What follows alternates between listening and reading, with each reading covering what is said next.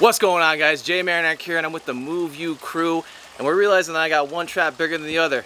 All right, so I got Andrew here to help me out. Let's break it down. So his trap isn't actually bigger than the other one. This shoulder blade is actually rolling forward and letting this trap flare. So what you can do, because all you guys got something like this going on, get your arm up out to the side, reach this arm out to the wall, good. Roll that shoulder forward. That shoulder blade's going up and forward. This trap's getting bigger.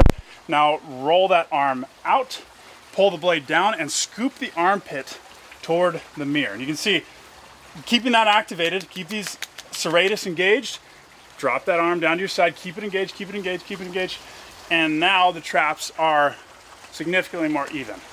That's just him being able to get control of the serratus, keeping the blade in a better position, reducing shoulder and neck tightness.